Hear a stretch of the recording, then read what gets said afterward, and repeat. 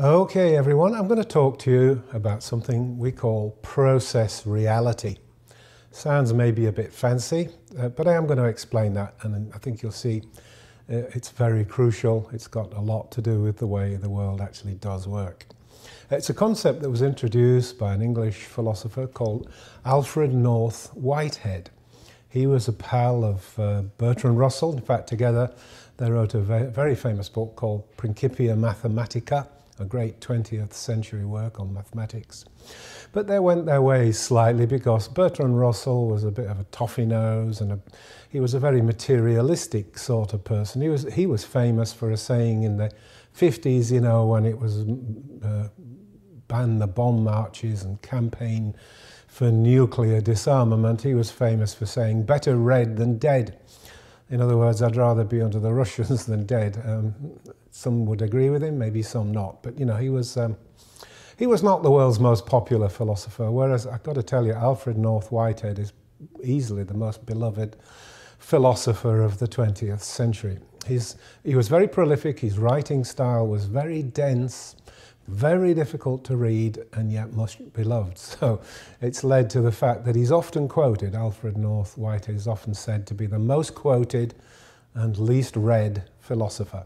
Well, you know, I've extracted some juice out of what he did write, and particularly he had this idea of process reality, which I've simplified very much for supernoetics, and I think you'll see that it leads into some very fascinating places. I'm going to start with a diagram or a schema of what he means by process reality. And it goes like this, okay? This is time. So through time, we get an effect like this, where there's a start. That's the start of your process.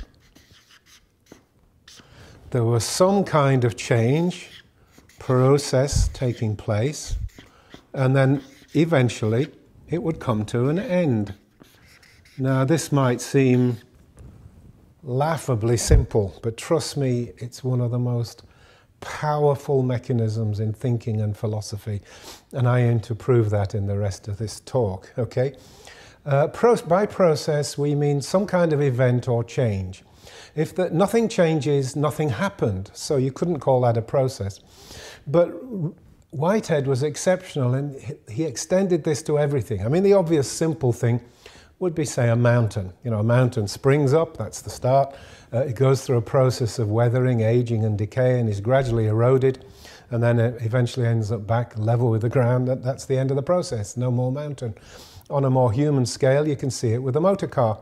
A motor car is made, it's manufactured, it comes out of the factory, it's driven around for 20, 30, 50 years, whatever, gradually rusts and decays until it's no good, it's junk, it's taken to the scrapyard and then dismembered. The molecules don't go away, of course, we know that from basic physics, but the form of the car disappears forever. Once that's broken up and all the parts vanished and distributed, you cannot then pull that car back together again. You can only create another car that's very similar. Okay, so that's what we mean by a process loop. It's very simplistic. In fact, I have a jokey term for this, which is slices of eternity. And these slices are very crucial to how we think and how we behave, and I'm going to show you that, as I said, during this course. For example, one very simple adaptation of this concept is what I call an action loop. This is really a loop. Okay, we're used to this word loop. You know, something is put up in the air and eventually comes down the other side. We've closed the loop, okay? An action loop would go like this, same schema, and there would certainly be a start. You took some action, which could be, well, would be signified by change, wouldn't it? So change is crucial to this idea. And then at some time later, either quite quickly or quite slowly, it comes to an end. Let me put a dash there, then it shows I'm not using the word action change. It means taking action to produce change. So, for example, to go back to the car idea, you know, you get in the car, start the engine, that's here. You drive the car to the supermarket, and you park the car in the parking lot of the supermarket. That's the end of that particular action loop. Or if you like, if you want to see it as a shopping expedition, you leave the house in the car, you go to the store, you buy the goods you want, you come home and repark the car at home. It depends, how you want your loop to be structured. Okay, now the first things I want to teach you using this very simple model is two things. First of all, efficiency, and secondly, power. Now, efficiency, listen to this carefully, efficiency is the orderly way in which you complete your process loops, or your action loops, if you like. You have to complete them, otherwise you're not achieving much. Starting things all over the place is not doing anything, it's just creating muddle. So starting and not finishing is not action loops. This is not process or change. So if you've got a lot of these loops, are not good. I'll come back to that in a minute. But efficiency is completing loops, completing the cycle or the process loop properly, meaning you've done what you intended to do fully and completely. There's no flying around loose ends or something just going to come back and smack you in the face 6 months later. That's efficiency. Okay, now power, listen, we're all interested in mental and powers, the ability to get things done, force of mind, spiritual intensity, power, determination, all of those things. What's that? That is the speed at which you complete loops. So if you do 1 loop a month, that's one level of power. But if you can do 100 loops a month, it means you're flying along, you're in a real power state, you're a go-getter, you get things done. So that's power, okay? So don't mix up the two. They are both aspects of the same thing. Efficiency is completing loops properly, and power is how fast you do that. Now, let me tell you how important this is to state of mind. And to illustrate that, I'm going to quote another person who you may not have heard of, a Russian lady, whoops, spelling her name wrong, Bluma, B-L-U-M-A, Zygarnik. And she made a very interesting observation. The legend, the story, the tradition, as it were, is this was in a cafe in Paris. She was a Russian psychologist living and working in Paris, that she spotted this with waiters in a restaurant. And this was what she saw, which was that waiters who were Russian, and you probably relate this to your own memory. I've seen it many times since I read Bluma Zygarnik's work, that waiters, or servers as they call them here in the USA, they run around with all kinds of stuff in their head, and somehow by magic they seem to remember what every table had, and they can walk around, you can stop them, and, oh yes, I remember, so and so and so and so. They carry it in their head, okay? But this is what Zygarnik noticed: the minute you cash out, get the bill and pay, it's all gone. They can't remember anything. They can't remember what you had, nothing. It's all vanished. And her theorization was that these things stay active in mind while they are open loops. Okay? So let's try and draw an open loop. Instead of closing, it's kind of open loop. So not a full process. But hear what I'm saying, which is that she noticed that this hangs around quite intently in the person's mind until they do close the loop. So what we're saying here is a degree of functional inefficiency by leaving loops open. It will keep your mind cluttered. And if you're a server or a waiter, that's okay, no bad thing. Maybe, 6 tables, 8 tables, 10 tables. But let's say you hardly ever close your loops. And your brain is full of thousands of things you've started, you're meaning to do, still never finished. You've got a closet full of clutter, you've got a computer hard drive that's full of things that never got finished, letters that never got written. Can you see what I'm saying? That you're going to be pretty inefficient. You're going to have all these open attention loops which will command your attention. We can do that, look at that diagrammatically. Look, let's put it this way. Let's say here's a person. Okay, not a very attractive person, and I'm not going to represent brain, that's there, right? Let's put the mind up here, because, in supernoetics, we don't think mind is in brain. But whether we do or not, let's just represent the mind with that schematic, okay? Here's the mind. Well, if your mind is full of unfinished loops and crud, what do you think's going to happen? I'm modeling it like this. What's going to happen gradually through the time is that your brain and your mental functions become inefficient because they start to clutter up as you've got more and more and more and more open loops. Okay, so you can almost see this visually, that the mind becomes engaged with too many things. There's too many incomplete things hanging around, okay? And of course, the counter to that, and I'll explain that in a minute, is to start closing loops. You know, if you can find as many of these things as you can and shut them down so that they become closed loops, then you have a lot more mind. Let's call this attention units. You know, the blackened ones are cluttered or, you know, filled up attention units, and then the white ones are maybe open or available attention units. You see that person isn't very efficient. He's got far more clutter than he's got open attention units. In other words, not so much available mind for attention to what the person's trying to do, whether it's trying to make $1 million, trying to be a great lover, trying to educate somebody about something. If you've got fewer attention units, you're not going to be so good at it. So this is a very important model for us, really. And I want to show you this just imagine all these, or most of these black, filled out or distracting our attention units got rid of, and you'll see what I mean. The efficiency of the mind will declutter and improve enormously. I want to look at this in a different way too. Let's look at it.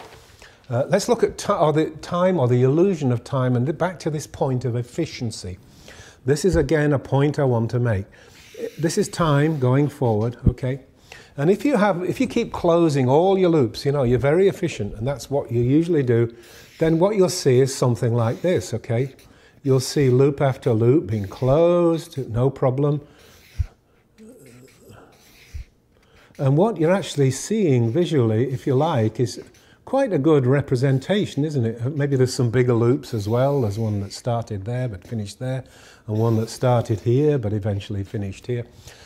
What you'll see by closed loops, these are all closed, equals time progress, right? Time forward. I mean, it almost looks like time rushing forward, doesn't it? So if you want, you know, you're getting there, as it were. That's efficient, you know, and you could, as I say, you can almost see it visually if you compare it with this other version, which is open loops.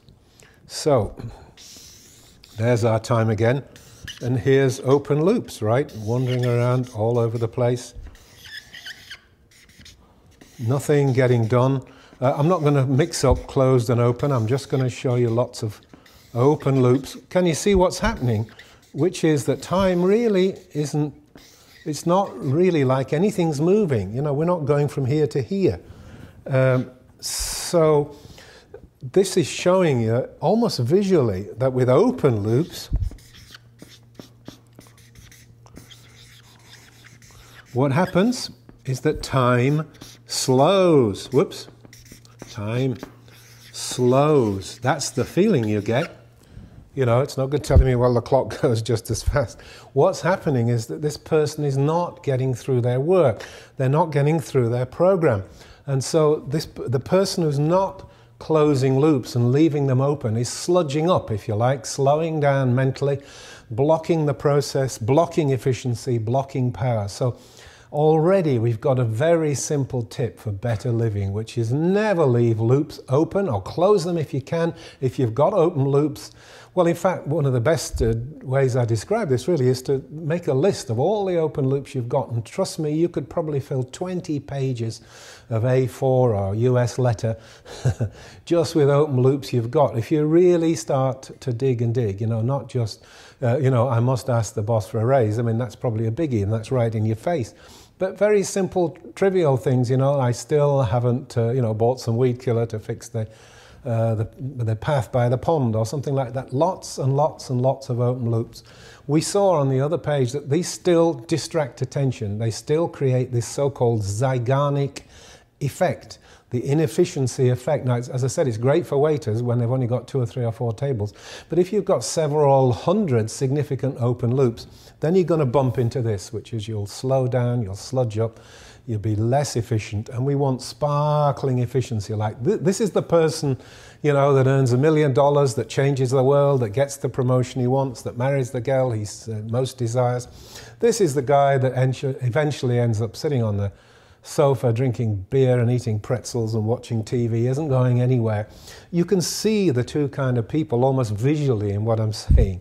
Okay, so very important to you, closed loops. And, you know, I've got several documented instruction hacks, as we call them, hacks or, you know, little procedures. There's a full rubric on it, in fact, in Supernoetics, which you need to get a hold of and read. Let's look at another aspect of this now, which is taking that process loop and adding something else, which is really very important. So I'll go back to doing the basic diagram. There's your loop, start, end, and the process. Okay. Whatever that is. It might be an action. Remember, I derived what we call an action loop from the process loop. The process loop is something that goes on anyway. You know, every 7 days that go by, that's a process. Every mountain that appears and disappears, that's a process. Every time a thunderstorm or a hurricane comes through, there's a start and a finish. You know, we're not really much influencing those. But things that we choose to do for ourselves are actions, and of course we are responsible for.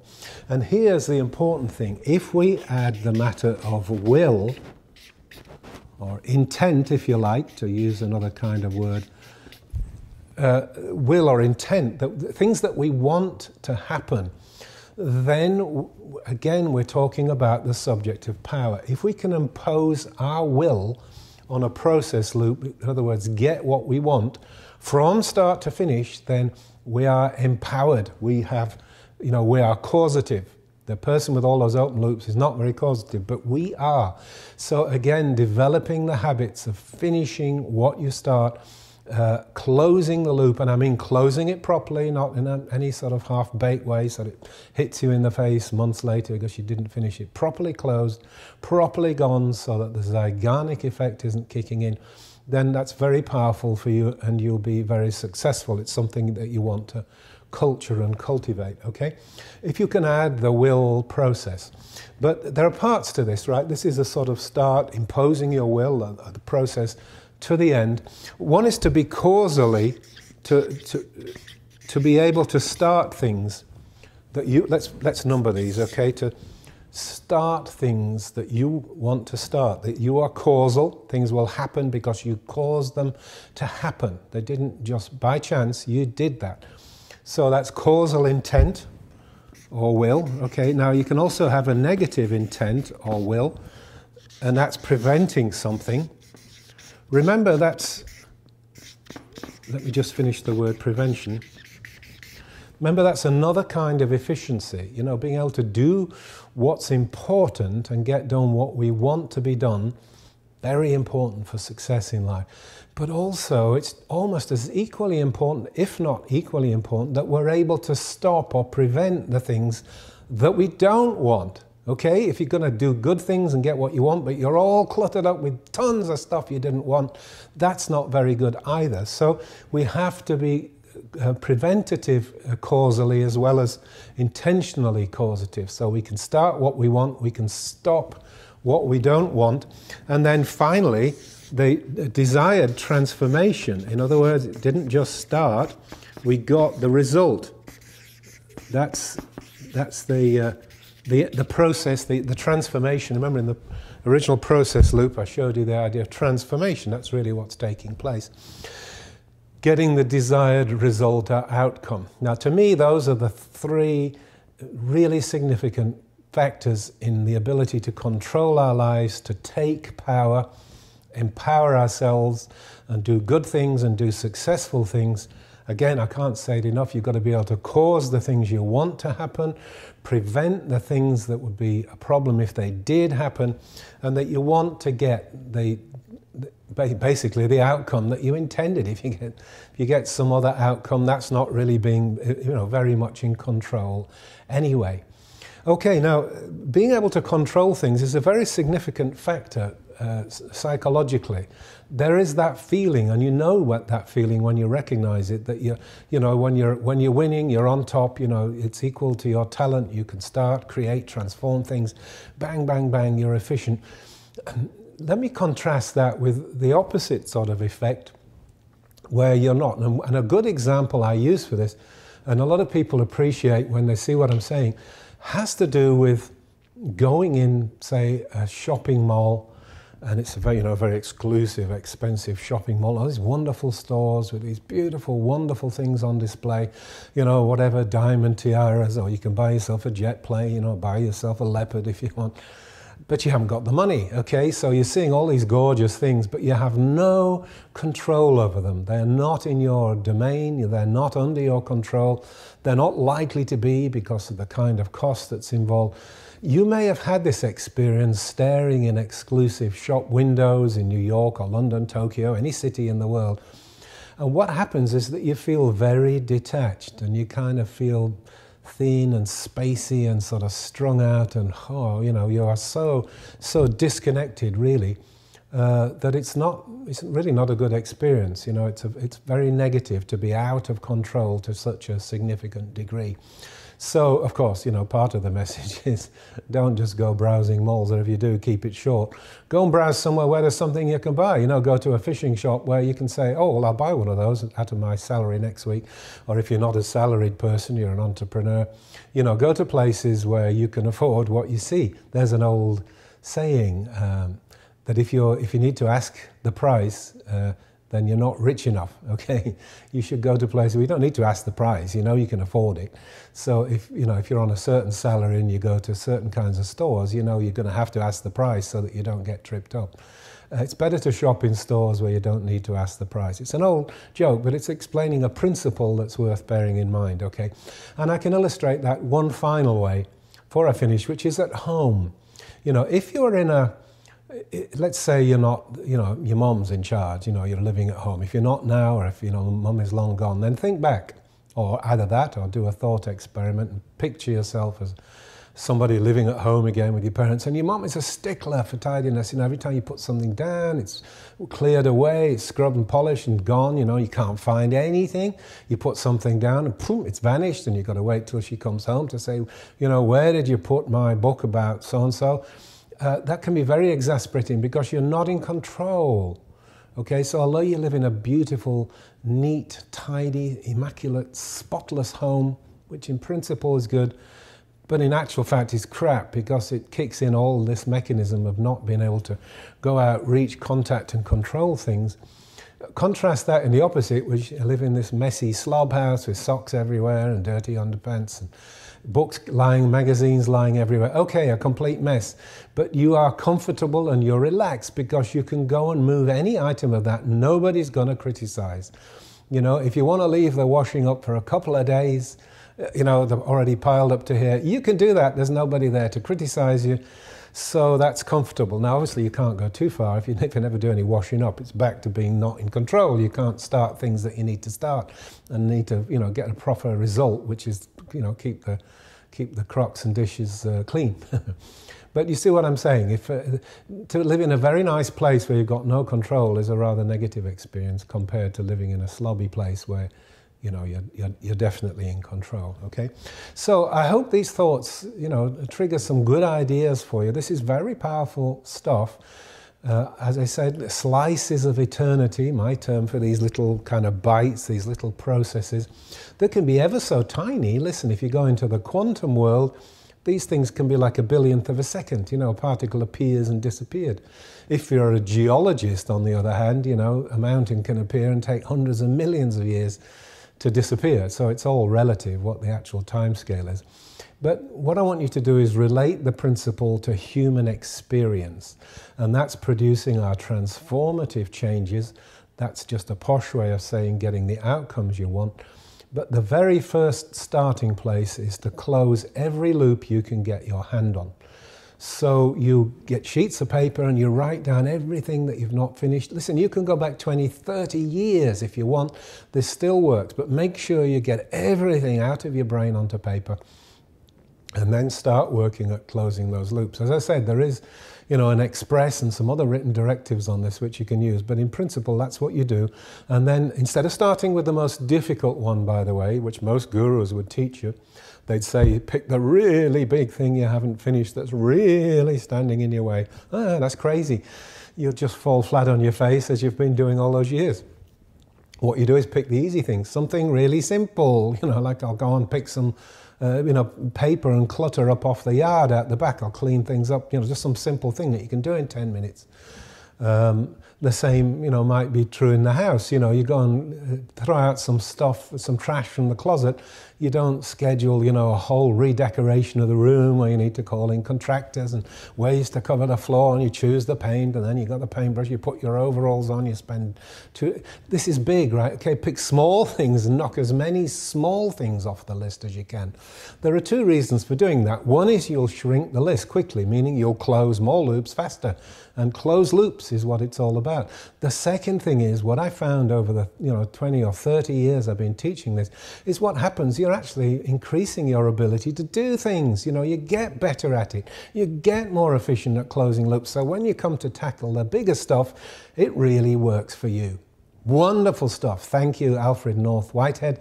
This is one of our big properties in Supernoetics, the whole idea of the process loop and process reality. Okay, thanks very much for listening. Take care.